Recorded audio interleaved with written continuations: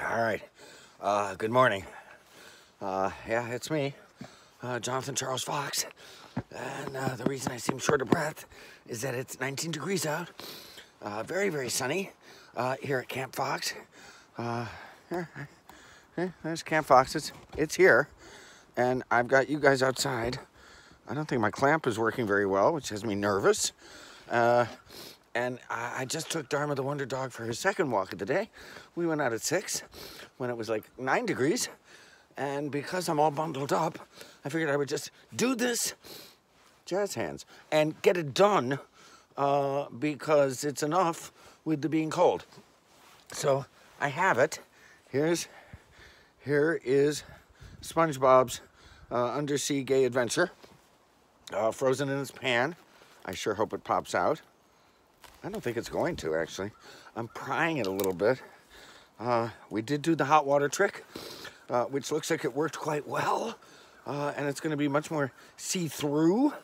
I promise. I mean, my mother always said never say never, so I don't want to say never. But I don't plan on doing another frozen ice art project this year. And in fact, we would love it if the temperature would warm up to, I don't know, something that human beings can handle. And I do have that stand. Here's that stand, so I can prop up my homemade frozen, allegedly, it's going to look like a fish tank, a frozen fish tank. Again, I don't have great confidence that this is going to pop up, but we're about to try because I don't want to stay out here any longer than I have to. So I'm flipping it upside down. Oh, it's coming out. It's coming out, people. Here's the pan. Here's the pan. As you can see, it's empty. And here is the somewhat fabulous end result. Look at this. And obviously, the whole idea is so that you can see light behind it. There's SpongeBob's boyfriend. He's clearly making a cocktail for SpongeBob, who's down here already drunk, I'm guessing.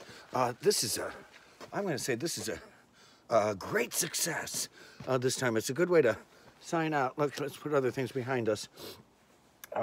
This is my frozen aquarium art project that I made up all in my own head because I'm just that terribly clever. And we're here live, well, sort of, live and frozen at Camp Fox. This one's for you, Kate Sykes-Bowers. I sure hope you make one. Oh, look, I forgot I put little gemstones in there from yet another failed project. It's good to go out on a high note, I think. So this is the last time I'm going to freeze anything this year. I don't know whether that's a crack in it. I just keep showing you because it's pretty cool. Look, right? See, there's all the details. And you can clearly see it's ice. There's SpongeBob. He's just peeking out, but he looks very happy. He's a happy drunk. And all that stuff that I got from that place that rhymes with Walmart in the fish department, in the aquarium department. And, wow. Yeah, it's really, really cold out. I haven't even had coffee yet.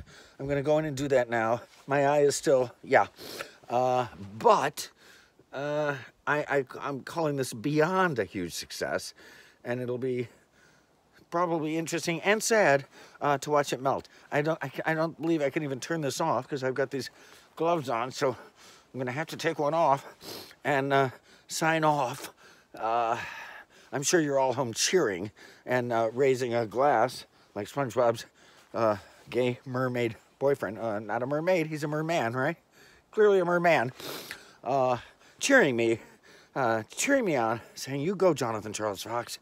You somehow managed to freeze more junk in a pan and call it a success." So, you know, it's the little things. Okay, live from Camp Fox, I'm Jonathan Charles Fox, Dharma the Wonder Dog. Like her on Facebook, follow her on Instagram. You can follow me if you want to. Eventually, I'm going to make this YouTube channel live, and you can watch it over and over and over again and tell your grandchildren that you were there when you saw it happen. Okay, bye.